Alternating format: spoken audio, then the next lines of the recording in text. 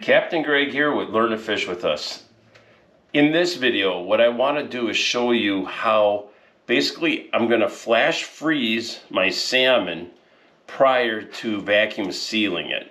That way the moisture just doesn't get sucked when you're vacuum sealing to the point where the heating element won't completely seal the bag.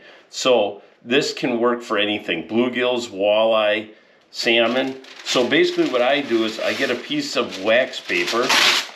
Then what I'll do is put it down on my cookie sheet. Then what I'll do is single layer the salmon. So same thing, if it was bluegill or walleye, I would just lay it all out on here and single layer it. Now what I'm going to do is actually put this in the freezer for about 30 minutes, which will freeze this up pretty good. And what we'll do is we'll come back to the second portion where we're actually vacuum sealing, and I can show you how the moisture is all frozen, allowing you to have a great seal on your vacuum seal.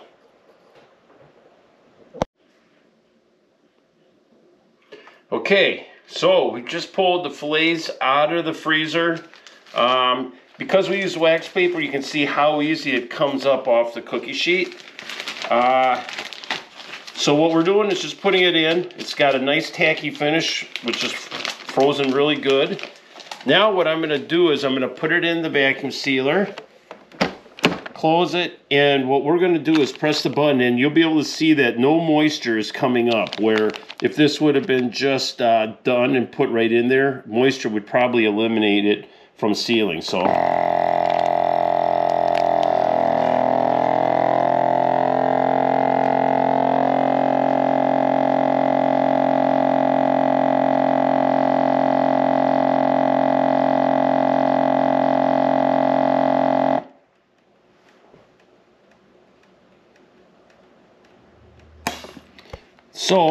now what I also like to do is I like to write this down. So this is a 2-year-old king, and this is the July of 23. So I like to always label my catch to know exactly where it was, how old it was, because this would be really good for steaks. But again, this process is great with walleyes, perch. You know, by freezing it, it eliminates the liquid. As you can see, no liquid up there.